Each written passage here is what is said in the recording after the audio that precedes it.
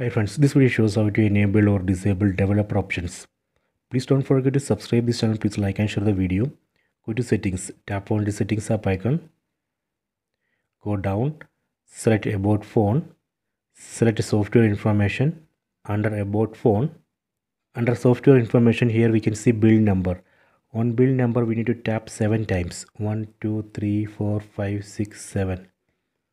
You can see the message developer mode has been enabled. Go back. Now under about phone we can see new option, developer options. Tap on that. So these are a list of developer options. From this list, let me select USB debugging mode. See, tap here, then tap on OK. So now I have enabled USB debugging mode.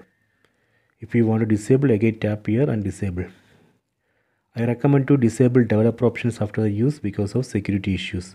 We can tap here and disable developer options. Go back. Now under about phone, it's not showing developer options because I have disabled it. So this way we can enable or disable developer options. Please check it.